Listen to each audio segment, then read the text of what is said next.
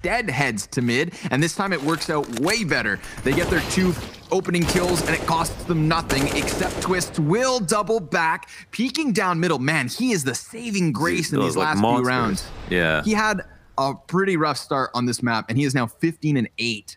He's decimating them. It's like a death match for him right now, just running into angles. He is not scared at all. I mean, to be fair, none of them look terrified. They all look so confident right now. They're moving at a lightning fast pace, winning all their man disadvantage situations. Ooh. Oh, still a chance. Twistzz. He's going to need the ace in the 15th round. Now, he does have the 1v1, and he's got the 4th piece of the puzzle. Looking to slam in that final frag.